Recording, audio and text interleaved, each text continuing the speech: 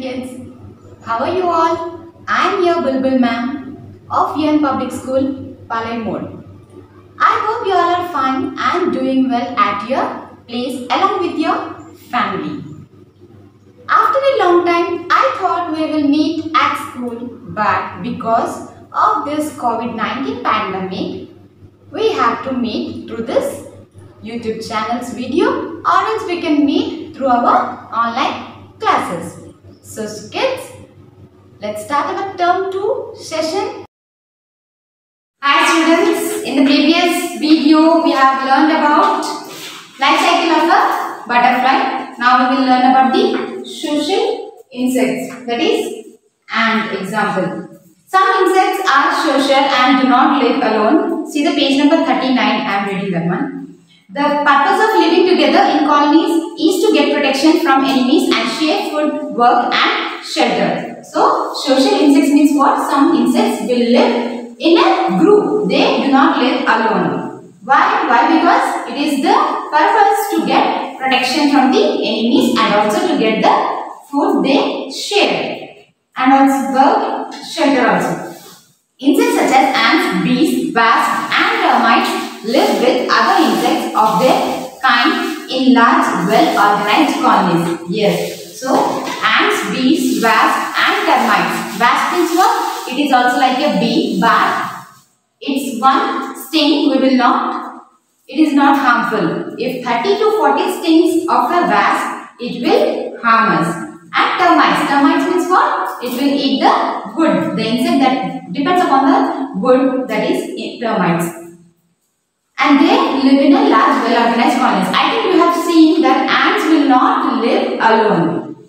Ants and bees are the most common social insects. They have their colonies in diverse habitats and are found all over the world. So, they are seen in diverse habitat. Habitat means what? In the previous class, you have learned that a place where we live, it is called as habitat. And diverse habitat. Diverse means what? Different habitats. Both ants and bees live in colonies that consist of at least a queen, few males and several female workers. Only the queen of their colonies can lay eggs. So like us, they will also have the head of the family as we have, like that they will have at least a queen and few males and also female workers. In that only queen will lay eggs. Ants live in colonies that may range from a few ants to a large number of ants. They dig their ankles or nest in dirt, sand or fallen logs. Ants can be seen in and around houses. They enter the houses in search of food such as sugar, bread and other food items. Inside the house, they can be found in the kitchens, a windowsill and in the corners of the room. Windowsill means what? It is a narrow horizontal surface that forms the bottom part of a window. There we can see the ants generally. For what they go inside the house? To search the food only. Ants are generally spotted near trees and on open grounds like parks outside the houses. And also they can be seen around our house in the surroundings, parks near the trees also. Honeybees like to live together in hives. The number of bees in a colony depends upon seasonal changes, while their survival is based on good food supply. They can grow in natural or tamed environment. That means what? In farm also, some people grow the bees for honey. That's why they will live in the tamed environment. Mostly honeybees prefer living in orchards, gardens and any other areas where there are a large number of flowering plants. So, where we can see the honeybees? Very much where it will flower. That means flowering plants. Why? Because to suck the nectar from the flowers, they will make honey from that. We will even see them building their hives under the edges of objects and inside the tree cavities. And also we can see under the edges of an object or inside the tree. Useful insects. So these are the social insects. So maximum social insects will what? Ants and bees are also social insects. Now we will learn about the useful insects. Some insects are very useful to us. They help us in many ways. For example, we get honey and also beeswax from bees. For what the beeswax will be used for? We can make it crayon, soap, candle or honey. We get silk from silkworms. Yes, silkworm is also an useful insect. Why? Because we get the silk from it. Some insects carry seeds to different places which then grow into new plants. So, pollination. It is called as pollination, that they carry seeds from one plant to another. Many insects eat dead plants and animals clean up the environment. For example, beetle larvae feed on plant remains and dead bodies of the animals. So, some insects, what they eat? Dead animals and plants. Why? Because to clean up the environment. Dragonflies help in keeping the number of mosquitoes under control. So, dragonflies eat mosquitoes such that it may control that one. Now see, harmful insects. Many insects are harmful to us. They spread diseases and damage crops, store food, books, furniture and clothes. Insects that bother us in houses include mosquitoes, termites, lice, cockroaches, houseflies and bedbugs. So, insects that make us worry or make us upset, those insects are what? Mosquitoes, termites. See, termite means this one. It is eating wood and what it is saying that good wood. And see here, it is silverfish. What is the doing? It eats the clothes of us. And what it is saying? My food for today is this one, socks. And bookworms. Bookworms means what? The insect that eats only paper or books. And what it is saying? That it is an interesting book. Now see, we'll learn about the insects that harm us in brief. Mosquitoes are biting insects. They bite us to suck our blood. Their bite can even spread diseases such as malaria, dengue and chikungunya. So that means mosquitoes are biting insects. They suck our blood. For example, female Anopheles mosquito, if they bite us, then it will cause malaria. Termites are the silent destroyers. They like to eat wood and damage the wooden structures such as furniture. They cause great damage to buildings by digging tunnels in the walls. So, what do? Termites are the insects that damage the walls, that is eating the dry walls, paper covering, and also they maximum like to eat the wood. Lice are the tiny wingless insects that live on the head of the humans. Yes, lice is what? Where do they live? They live on the head of our human.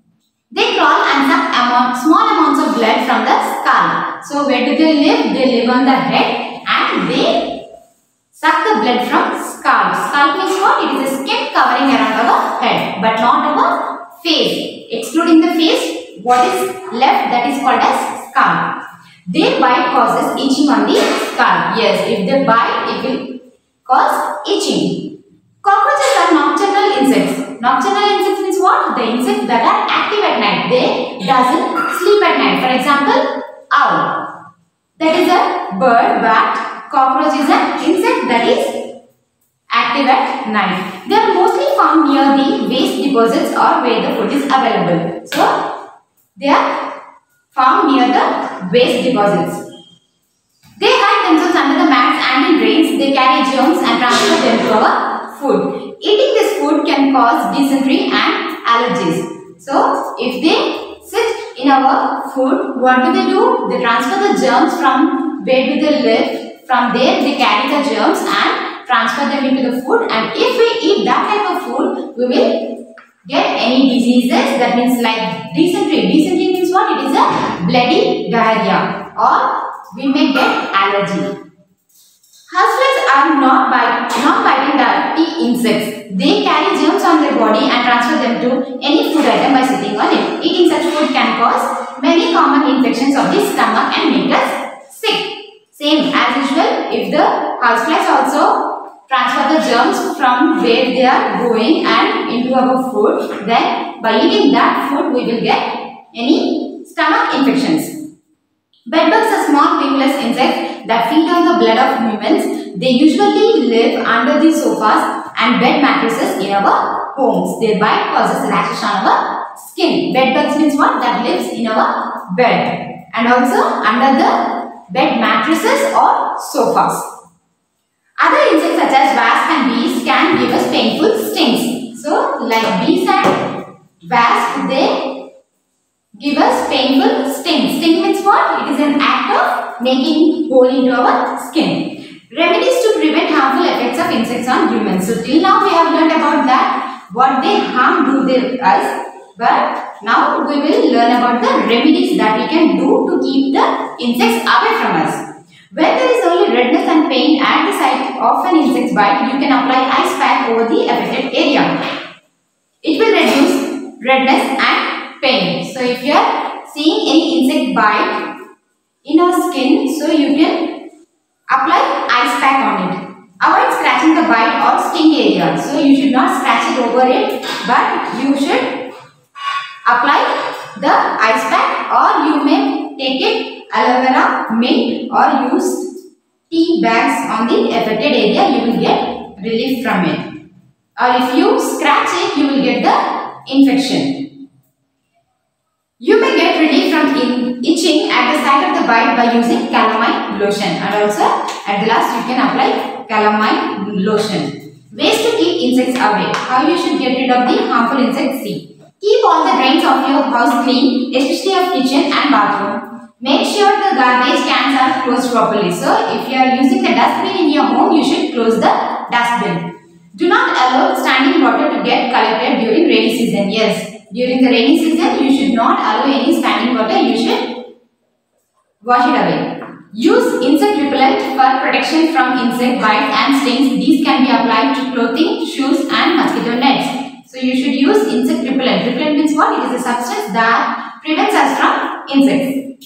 Wear light colored clothes, long sleeve shirts and full pants to avoid the mosquito bites. So to avoid mosquito bites, what you should do? You should wear light colored clothes and also long sleeve. That means full sleeve hands shirts you should wear and full pants you should wear. Use chemicals called insecticides and pesticides to destroy the insects and pests. So what the pest? Pest is an insect or animal that destroys plants, trees and food. Use natural methods to keep insects away. For example, we can keep dry neem leaves in clothes or apply neem or kerosene oil on wooden furniture. So you can use the repellents or insecticides or pesticides, or you can use the natural methods, that is apply neem or kerosene oil to the wooden furniture to get rid of termites, and to get rid of silverfish you should use the neem leaves keeping in the clothes. Lemon juice or vinegar can be spread along the path of the ants to keep them away. Mint also helps in keeping the ants and flies away.